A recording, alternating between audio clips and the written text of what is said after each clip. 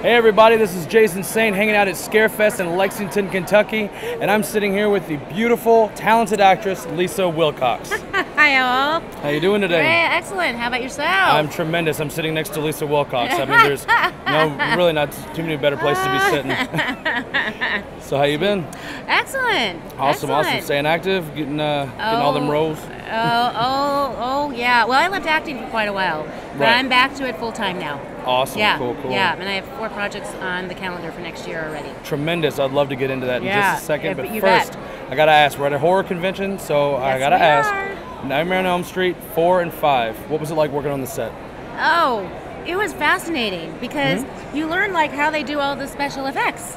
Right. You know, so you're wandering around and you're like, oh, wow, oh, that's how you do that. I mean, it's like being on a playground. I You can know, an see adult that, for playground. sure. I mean, it's fascinating. And then it's so interesting. Like I remember some of the scenes that I would do. I have body doubles and stunt doubles and like Olympiads, like being. And I remember one day being on set, and I literally saw 4 other Alices with the ponytail in the leather jacket, the jeans, in the same outfit because they were doubling me or stunt doubling me or something like that. Right. So I mean, every day was just like a blast. You know? I can imagine you got a lot of cool pictures with all your stunt doubles where you're just like, which one of us is it? I have some of that, yes. I have, awesome. or it'd be like, oh, there I am. Oh, there I am again. Oh, there I am. You almost want to make a picture where like one of you changes something different, so you're like, spot the differences. Right. Like, well, this one has an earring and this one doesn't. Right, You know? yeah, exactly. Yeah, what do they call that game? And they have it in magazines sometimes. It's so fun. Spot the difference, I guess. I Is don't it know called if Spot the that's Difference? name of I it, love yeah. that. Anyway, so yeah, it was a blast. So, out of all the films you've worked on, are those your favorites, or do you have others that you would rank above them? Yeah, the Nightmare on Elm Street would have to be my favorite. And Absolutely. probably Understandable. 4, like people ask 4 or 5, you know, it's kind of like trying to choose between your children, you know, Right, which one do you right, like right. better. Your dream children? My dream children, yes. But I would have to say probably 4, only because the true development of Alex's character. Right. From, you know, daydreamer, introverted, shy, to an extrovert and, you know, To kick-ass. extra badass. Yeah, like you just Absolutely. see that character arc happen, and as a performer, that is like a dream role. Absolutely. You know, Absolutely. to see that transition and transformation happening, you know. Right. Yeah. So, what made you want to be an actress? Like, who was it that you saw and said, I want to do that because she did such a good job? Well, Or he?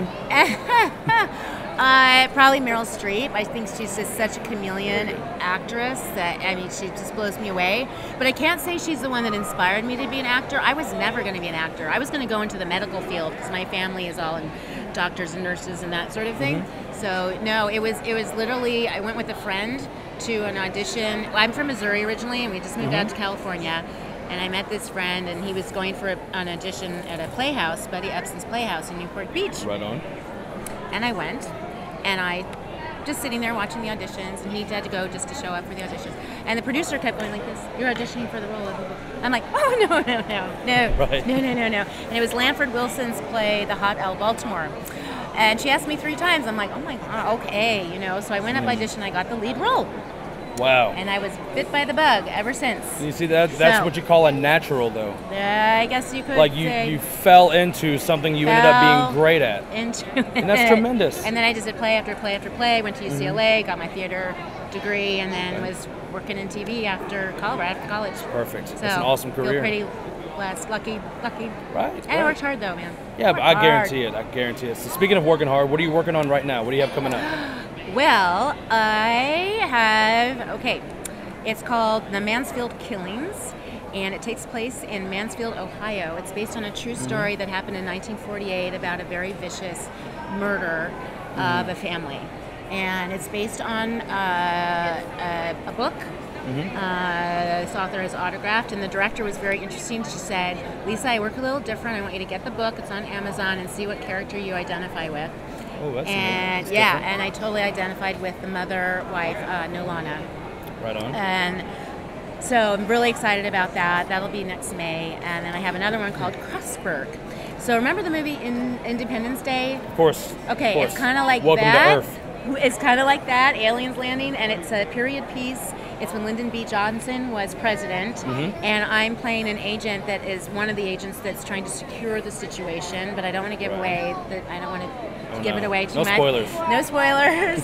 And then I have another one called Bloody Man, and actually they have a table here at this convention. Yes. And Tuesday night will also be in it as well. Yeah, we just spoke to her about that. Yep, and this is a really fun script. Mm-hmm. It's a horror, but there's kids in it, and it's really fun ride.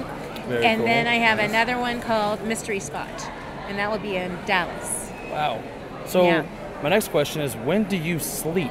Because it doesn't seem like you have time to. I mean, not that Well, you need beauty sleep, yeah. but you gotta rest Well, sometime. you rest and you sleep, and then you go, and then you Right. collapse. And then you gotta ask the and then director. you go, and then you collapse. Yeah. And you ask the director, when am I doing the 4-hour nap scene? You're right. Because I've been practicing. Right. Sometimes you're like, oh, good, I just have to lie still in this scene. Good. Right. Oh, Perfect. I can take a break. I Yeah. close my eyes for it? Okay, good. And I'm doing commercials now too.